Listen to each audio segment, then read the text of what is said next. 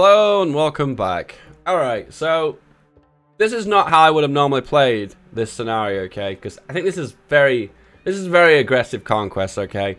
And this normally upsets a lot of people around you. You need to be a little bit more skilled with your conquest.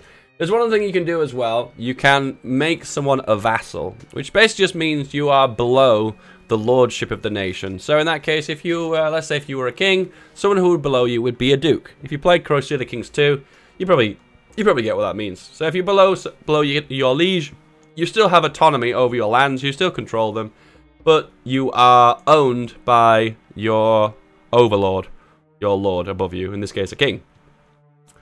I guess we could do that against another nation, I suppose.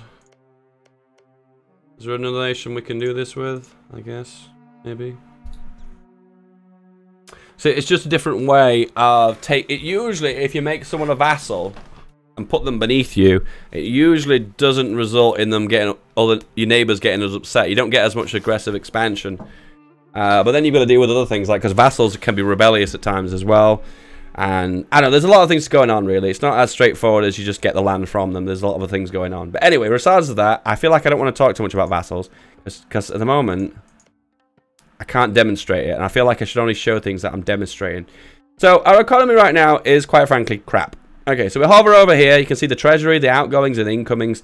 You can get an overview by looking at the ledger and clicking on economy. And this is the number you need to worry about. This is the key number. It says the balance. In this case, it shows -6 ducats per month. This is the total amount of ducats we have. We have 580 ducats in the treasury. So, as you can see, the fleet causes about just shy of a 1 ducat a month.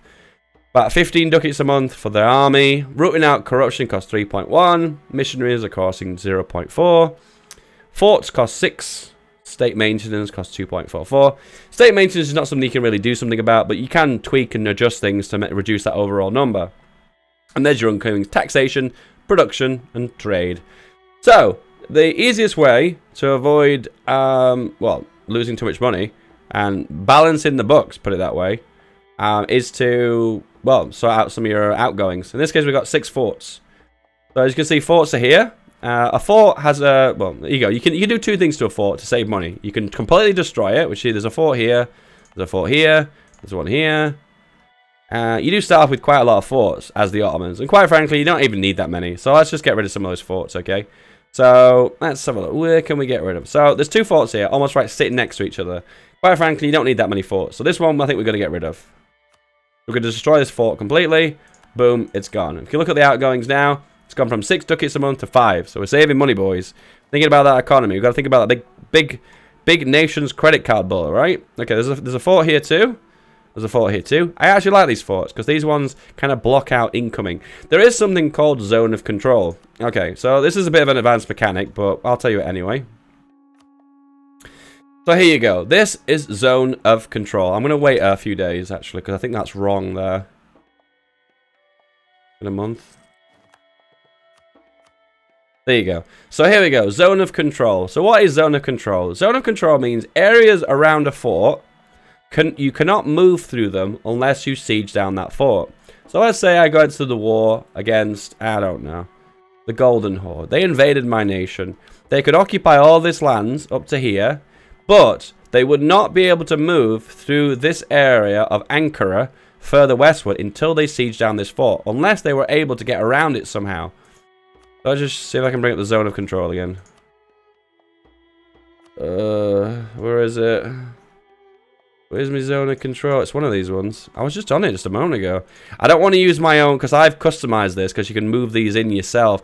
You won't use all of these ledgers as often. I'm just using them now. Here we go, fort level.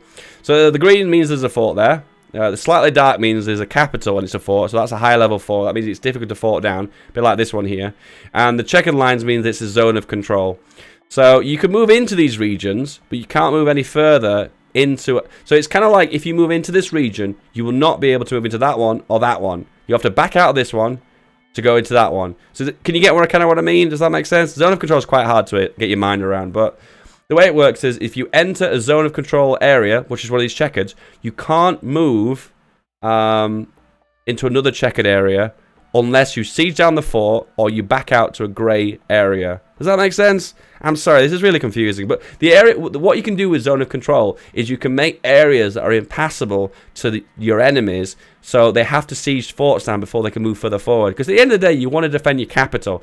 If you lose your capital, the enemy gets a bonus war score, and it also damages your whole nation based on war exhaustion, which is a mechanic we've not talked about. But defending your capital is quite vital. Anyway, so there's a few forts. One of the strategies that a lot of players use is they get rid of all their forts completely. We could do that, but I don't really want to. I guess for demonstration purposes, we can get rid of this fort, because this is just defending this area. Got rid of that one. And I also want this one in the middle as well. I like this middle one. Alright, that's boom. As you can see, we now have only a fort maintenance 3.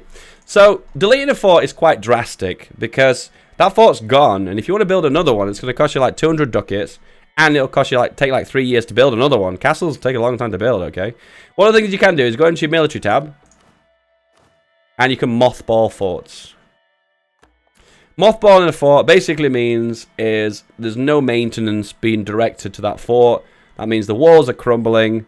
There's not troops permanently stationed in that area, and it basically means that it's left unoccupied. If an enemy army comes into here, they'll be able to siege it down as quickly as a normal state. So, pretty quickly. And it's really hazardous if they do, because if they siege it down, you have to siege it back off them, which, more than likely, if they occupy a fort, they'll unmothball it. I mean, they'll put their own troops in there, and therefore, well, in that case, you have to siege it down off them, which will take a lot longer than they took for you, put it that way.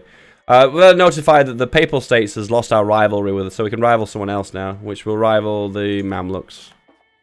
It's always good to have rivals because you build more power projection. As you can see, we've eclipsed the Papal State in +10. Eclipse just basically means we become more powerful than that nation. Therefore, we don't match them in a rivalry state. So therefore, it's not really worthwhile keeping them as a rival.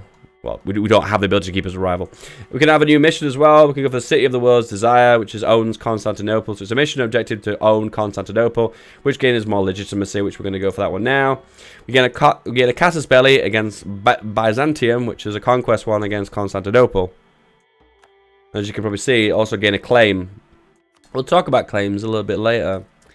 Okay, so we also have a few new buttons we need to take care of. So we have a Peasants' War that's going to fire. So a Peasants' War is a disaster. If you have a disaster that fire, you have to meet a certain attributes, and eventually when it fires, it causes you to suffer from some other detriments and some benefits. In this case, a peasant war fires because you have manpower less than 50%, and your manpower is less than 1. So your stability is less than 1. In this case, your stability is -2. So to stop a peasants war from happening, you need to get above stability. So this is a little bar at the bottom. It moves from left to right, getting 1.5 per month. And it lets you know that if you move all the way to the end, you suffer from a penalty of unrest +5, which is really bad, and stability modifier +50%, which is also really bad. And in that case, you don't want that to happen. That's bad. Bad, bad, bad, bad, bad. So we're going to gain stability, and we're going to sort that out later. Okay, so let's play the game. We've got 2 big armies here. I'm going to move them all over, right-click them here. We've got Württemberg demand Ottoman supply, and we gain some buffs. The merchants are happy, but +10 loyalty, and some trade power and trade goods. None of those stats mean anything to you, because I've not talked about any of them, so you don't even know what they mean! You don't even know what they mean! Okay, so let's stop for a moment. So I put my whole army on this region of... that one. And there's a skull icon here. Well, the skull icon means these guys are suffering from attrition. 0.7% per month. So 0.7% of this army, the total army, will lose manpower and they will die every month from position in this area. And you're asking the question, but why, Dave? Why is this happening? Well, in this case, it's because the army is too big for the amount of supply that's coming out of this area. If I click on the area, it's woods. And there's just not enough food. Supplies, well, food, or I guess it's food, isn't it, to actually keep this army in tip-top shape. So disease spreads and the dudes die. So we want to fix that. We want to make sure that doesn't happen. Well, there's 2 ways of doing that. You either put them into an area that has more supply, which in most cases has farmlands or plains, areas which food can be grown. In this case, we'll select the army, And if you hover over the areas, it says how much supply there is. 23. So that can support 23 brigades. 27. 28. 32. As I say, this is for farmlands. Farmlands do get a massive bonus to supply because it's covered in food. Look at the delicious food in this region. Look at the food. Yeah, so in that case, you can move that army here, and we will do that. Right-click, go here. This is not the best way of doing it, really. You're better off by just splitting your army into two, but there you go. So move them here. See, they're suffering from attrition still. Oh, no, they're dying. And then you move here. And look, no more attrition. And as you can see, over monthly, as monthly goes by, you gain more manpower, and the armies are getting reinforced. This army's maximum reinforcement of 28 now, and we are getting more manpower into our manpower pool. You always want troops in your manpower pool. You regain them per month. You hover over it, shows you how much you get. And you gain manpower based on the total amount of manpower development in your overall nation, which is indicated by this military icon in each individual state, province. Yeah, these are provinces. Whew. All right. So what you want to do now is you don't want to be conquesting straight away. Conquesting, is that even a word? You don't want to be conquering straight after this because you're coring this land. You see the percentage is increasing? This means we are coring this land. We want to core this land before we continue because you are suffering from aggressive expansion, which is really bad. Okay, an event's fired right here. It gives you an option for a trading family to gain trade power in Aleppo. Trade power in Aleppo. You go into the trade mode, which is, let's have a look, where's trade? Where's trade? Trade, here we go. So every area of the map has trade going through it. Each individual region has trade. This one's called Constantinople, and this is the trade node here. And this one is Aleppo. So this gives you extra trade in Aleppo, so I mean you get more money from trade in Aleppo. Or the other option for this event is to gain a trader, a Turkish Sunni trader called Kazim Keski. And he has 2 skill, and he will gain 10% extra trade if you hire him, and he will be 50% cheaper because he loves you. In that case, we're going to bring him to our court and find him. I think he's under diplomatic. Where is he? Here he is. Here's the guy. So as you can see, there's 2 guys here identical here. They're both traders. They both have different names, but they do the same thing. But one of them, if you notice, is 50% cheaper. Oh boy, and he's 31 years old, he's so young. So this will gain extra trade efficiency, which literally means extra trade income. So 10% extra trade income for your whole nation is amazing. And plus 2 diplomatic points per month. And he's 50% cheaper, and that's how much he'll cost. We're gonna hire him. Hired. You do pay upfront costs for hiring someone as well, which is a 16 ducats in this case. Finder's fee. Finder's fee. And there you go, we're hiring a dude. And I'm going to go back to the political map mode, which is this one, and go here. Alright, brilliant. As you can see now, our income is showing green. What does green mean? Green means we are earning money instead of losing money. So in this case, we are gaining 3.68 ducats per month. And we've done that by deleting some forts and mothballing them. One strategy you find a lot of YouTubers do is they mothball their whole forts, or they delete all their forts in one go. Be aware that deleting all your forts or mothballing them all the time will be a nightmare because the AI will run around you like crazy and it will make the game very, very annoying. So for less annoyance, you can have a little bit less money, which I think is a good trade-off. Anyway, so we are gaining manpower per month, which is good. Let's talk a little bit about estates. So your nation isn't just based upon you as a monarch and direct control of your nation. You have to deal with people who live in your nation as well. And in most cases, the peasants aren't the ones you have to worry about. Surely you get events that kind of make your peasants do different things, but the main people you want to deal with are the people who have power in your nation. In this case, the Ulmura, which is the aristocrats, the lords, the dukes, the counts. The Ulma, which are the religious people, the priests, the people who are Muslims and whatnot, the kind of hierarchy of the church.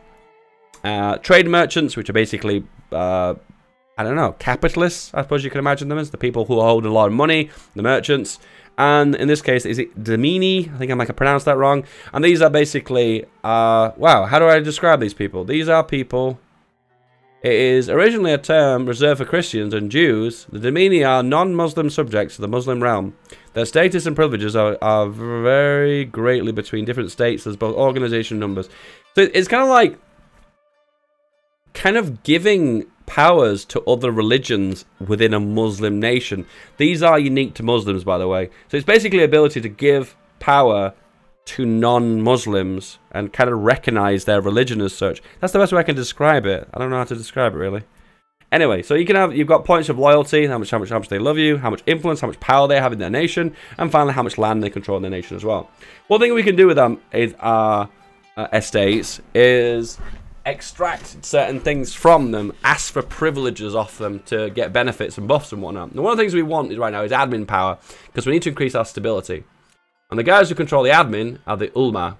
The guys who control the diplomatic power are the merchants, and the ones that control the military power are the Ulmara. This would be a lot easier if these were English names, wouldn't it? For the purpose of this game, I'm going to call these the aristocrats, the church, and the merchants. Yeah. So click on the interactions, and we have the ability to demand diplomatic support, which gives us, fifthly, diplomatic power. One thing you can also do as well is seek support of the clergy, which gives them extra loyalty and extra influence of plus 15 loyalty and plus influence. If they have more influence, you gain more benefits from these points. In that case, if we go for this, it makes them really happy, we gain some more benefits. But we also get to go for diplomatic power, and we still get 50 anyway, never mind. Sometimes if the influence is higher, you do gain more power, but in this case, we've not gained as much. In this case, we go for diplomatic power, we lose some loyalty, and we gain some more points. Yay! If we go into stability now, we can increase the stability by 1. Spend 136 admin points, and it will increase stability. We're not going to do that, though. Why, Dave? Well, if you've got overextension, you pay more to increase your stability. So we're going to wait for the overextension to end by all these lands to be cored. You go into... where is it? Where's the overextension? There you go. So you get 41% overextension causes stability to be stability increase cost to be plus 20. So in this case, if we wait for all this land to core, it won't cost plus 20. Improvements to the production technology, we can gain some inflation to gain some admin, and I think that's definitely a good trade-off because we need the admin right now. We need it. Inflation is a mechanic we've not really talked about. Let me talk about inflation. Inflation is here. There's lots of elements in the game that increase your nation's inflation. One of the most common ones is to take loans. Inflation just increases the cost of everything, basically. You want to keep your inflation as low as possible. Usually about below 5%. Over 5%, you start to get some really bad events firing in the game. And those events cause other bad things. It's kind of a bit of a snowball effect. Just be aware that inflation is bad. Alright, that's good. We're going to wait for this land to core first.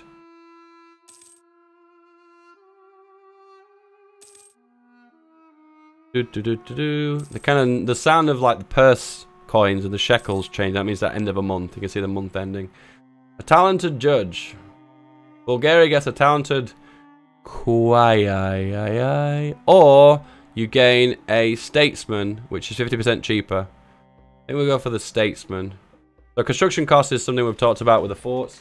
Unrest is self-explanatory, and state maintenance is what you saw on that front screen, and it will decrease there until 1463, which is 10. Is that 10 years? 15 years. Yeah, 15 years. Or you hire this guy. I'm gonna hire this guy, but I might not. Well, I'm gonna bring him to my court, but I might not necessarily hire him. The Bulgarian guy. He was Bulgarian, wasn't he? Was he Bulgarian? I'm not even remember now. Oh, it's this guy. But we've already. You can only hire one of each type, so in this case we can't hire another one. This will give a diplomatic reputation +1, which is a way to boost relations with the people around you. It's something we'll talk about later. It's a weird stat, diplomatic reputation, because it only affects like a small niche number of things. Anyway, we've called all this land. It is now belongs to us. It is integrated with our nation. You can see it's integrated. One thing to know, it's another thing to know about, is there's two kinds of lands that are called. There are states and there are territories. A state is an integrated part of your nation that, I guess in a way, has a say over the overall nation itself. It's an integrated part that's centralized and connects directly to your home government. On the other hand, a territory is a nation that has more autonomy. So in that case, it kind of is more distant from your capital. In this case, if you click on diplomatic here, you can see this is all states, and this is a territorial core. So, as you probably would imagine, because this area has autonomy, you don't have all the benefits of a normal state. You gain less income, you gain less manpower, you gain less production income. Overall, it is more disconnected from your overall nation. You have a maximum limit of the amount of states you can have within your nation, and as time progresses, you get access to more and more and more states. In In this case, it's indicating we have a new state that we can assign. In this case, there are 2 states. There's one here, which probably attaches to some of these provinces, and we have one here too. In this case, we're going to select this icon and make it a state. And this one too. Make this one a state. There is a map mode for this. States and territories. Here you go. So as you can see here, this state consists of this state consists of these provinces. All of these ones. Aleppo. So all these 4. That one, that one, that one, that one. These are all Aleppo. Now this, on the other hand, consists this area of Dulkadur consists of all these 4. 1, 2, 3, 4. So there are some states that fall outside of our territory, but as you can see, that's what we've done. Okay, so one other thing to know as well, once you've made a territory into a state, you must core it to gain all the benefits of that state. That happens instantaneously though. You spend all the points and there they go, immediately onto yours. There you go, now that is fully now integrated into your state, and it belongs to your nation, it is centralized, and you gain all the powers and whatnot. Does that make sense? I don't know. I don't know if I'm making sense anymore. Anyway, we're going to increase stability as well. Now it costs 115 admin points. It is a little bit more costly because of religious unity, but that's the problem of being a multicultural nation. Stability is a problem. Well, I got really political for a second there. There you go. +1 stability. Done. Okay, so one other thing to note as well is the looming disaster that we've talked about. So now we're at 30% foretells the looming disaster. Well, I think this is on its way down now. No, it's still on its way up. We have to have more than 1 stability to get rid of this. Remember, the disaster hasn't happened yet. Yeah, the disaster hasn't happened yet. It's disaster that is more looming. And you have to sort it out before it actually happens. Most of the disasters are actually a massive pain in the ass. You need to deal with them immediately, otherwise you're going to run into a lot of problems.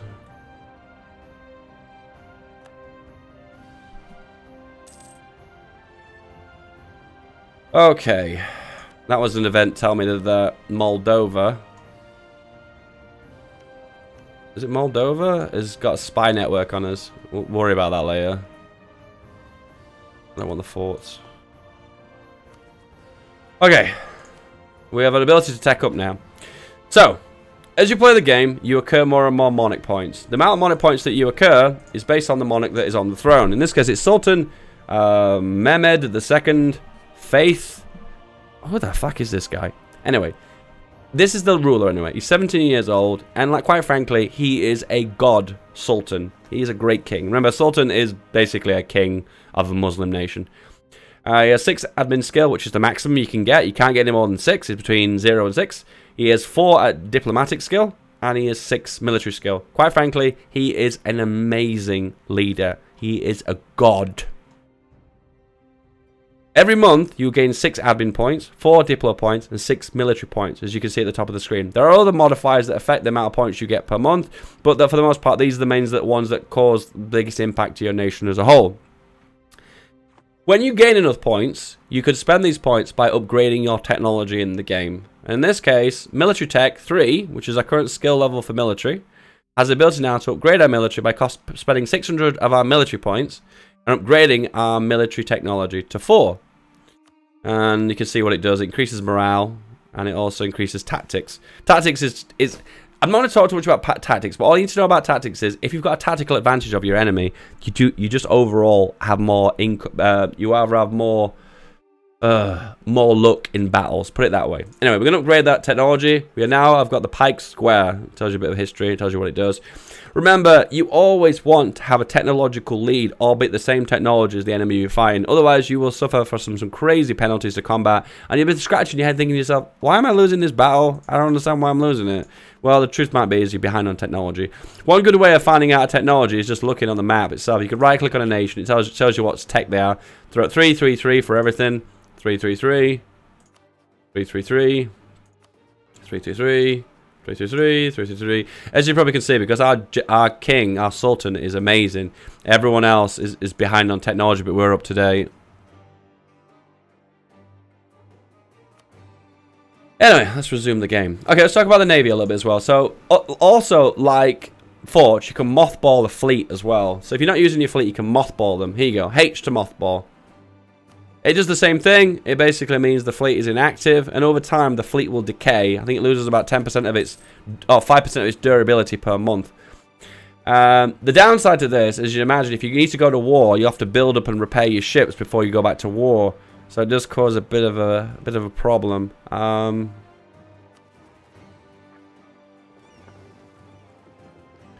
Yeah, so I think I had a massive brain fog for a second then. Yeah, so one thing to note is your fleet is useful, which I'll talk about why your fleet is useful later in the game. But for the time being, mothballing your fleet when you're not using it is a good thing to do. Yeah. Is that good? Yeah, I think that's fine. Brilliant. Alright, let's go. Okay. So we're going to move our army over to this state. It's got 28 support limit, as you can see by that hovering over it. Supply limit 28. And we need to build up some more manpower. Manpower is unbelievably low. Let's see if we can hire someone that improves our manpower. Nope, there's no guy that has better manpower. We've got a fort guy, we've got a reinforced guy, and a maintenance guy. None of those guys are applicable, but we are earning some good money right now, so that's all good. We're going to increase our stability. Oh, so someone has just entered a coalition against us. Okay, so as I said to you before, if you take too much land in one war, it does upset a lot of your neighbours, okay? Because you are seen as an expandist, an aggressive expander, and you must understand and recognise the sovereignty of nations around you. I know, that sounds crazy, right? What a bizarre idea, right? But anyway, yeah, so you must do that. And in this case, the Mamluks have started a coalition against us. Crimea has joined this coalition, which is this nation here. Carmen has joined the coalition too. Eventually what will happen is the coalition will get large enough where it feels like it's brave enough to start a war against you as a nation. Remember, when you go to the peace screen, it says how much aggressive expansion you're going to incur. If you get over 50 aggressive expansion, that's when a coalition will fire. And in that case, that's when they'll start to think about going to war against you. There is a map mode for coalitions, I think. There you go. So in this case, the ones in red means they have successfully joined the coalition against you, and they are plotting to unify and attack you to beat you down to size. The ones that are in a different color, or a little bit different shade, they are considering joining that coalition. You have to be over 50 aggressive expansion. They're at 60, so they're, quite frankly, they might join the coalition. 32, that ain't going to happen. 28, not going to happen. 36, not going to happen. Remember, they need to get a coalition that's big enough to actually start to declare war on you. Isn't it a Muslim-themed event? It can gain mysticism and or legalism. It's up to you. Let me just pause the game. We're going to gain, in this case, we're going to go towards mysticism, which gains extra missionary strength, which converts quicker. Morale, which basically means you fight for longer and you fight harder. Morale's a bit of a weird stat. It means that, yeah, it does those two things. It means that the higher morale you've got, the longer your troops will fight for before they back away, which sometimes might be a bad thing, because if they've got a technological advantage over you, you may take more casualties even though you're fighting for longer. And it also increases fort defense as well, which is 20% up to maximum.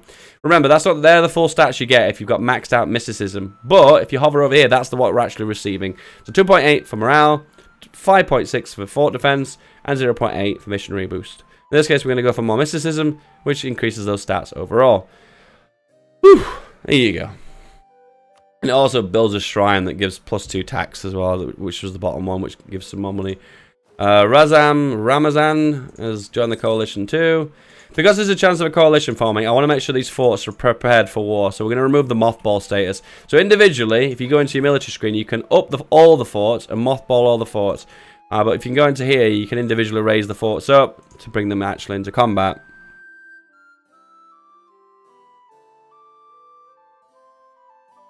The truce with Venice has ended, which is a war that happened off screen that you didn't actually hear about. There you go, that's done. We've got a humiliate rival against Venice because they are our rival. We've got an option to either gain some prestige or increase spy network. Both of the things I've not actually talked about. Let's talk about prestige. So prestige ranges from -100 to a 100. 100 gains you lots of bonuses. Here are the bonuses you can get. As you can see, you gain more trade power, more morale for armies and navies, less mercenary cost, more legitimacy, improved relations. A lot of those things I've not actually talked about. But all you need to know that more prestige indicates lots of free, awesome things. One of the best things is that you get extra morale. If you get 100 prestige, you get +10 morale. Morale is really awesome because it improves your army overall. There are certain stats in this game that improve your army's fighting ability as a whole. And one of those is morale, other is discipline. But for the most part, morale is a good one to go to because it's easy to access earlier on in the game. Influential trade family gains from trade power in Alexandria, so you got the trade zone, so this gain more trade power in Alexandria, or gain a Greek Orthodox trader, which is 50% cheaper. Usually that'd be really awesome, but we already currently have a trader, so there's no point. So in that case, we'll go for the extra trade power. Just a little brief talk about trade power. If you go into the trade map mode, which is here, you can click on a node, you can see how much trade power you've got. This is a little pie chart. You find yours. So we go into Constantinople. The green one is you. So 49% of this trade power is owned by you. More trade power you get from here means more income you can extract from the trade node itself, meaning how much money you could make. And in this circumstance, where you're making 6 ducats a month, and we have 49% trade power. More trade power that we give here pushes out trade of other nations, meaning we control the trade in the node, and in that case, we extract more money from the node. And there you go. And in this case, we have trade here too. I think we control 5%, so it's very, very small. There's two things you can do with a node. You can transfer power from the node, transfer money from the node to your node, or you can collect. In this case, there's a merchant here. God, I feel like I'm talking about too many things in one go here, but at the start of the game, you get 2 merchants, and you can collect and transfer. In this case, you can see here, you can see the arrows which direction they're going. So in this case, there's a merchant here transferring trade from here to my capital, where I'm collecting here, and transferring from Alexandria up to here to collect from here. So in this case, as you can see, you can also collect from those nodes if you want as well. But overall, it works out better to transfer other than collecting. Oof, that's a lot to take on board, because the trade system in this game is quite complex. But try and understand that you collect from your main node and you transfer from other nodes to yours to gain money. So I could move a merchant here if I wanted to from one of my other nodes, Alexandria or Aleppo, and cause it to move trade down from Crimea to Constantinople, where I'll collect and get money. Yep. Alright guys, well, that's another one. If you enjoyed this, feel free to like and comment and all that jazz. Apart from that, I'll see you guys next time. Bye bye.